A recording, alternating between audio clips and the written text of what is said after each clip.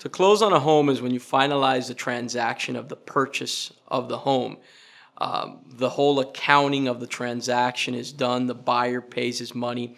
All the parties involved in the transaction are paid, and the seller transfers title over to the buyer, and the buyer becomes the actual homeowner. At that time is when the seller transfers or signs over the warranty deed, title searches are completed, and marketable titles provided through the signing of the warranty deed or special warranty deed by the seller.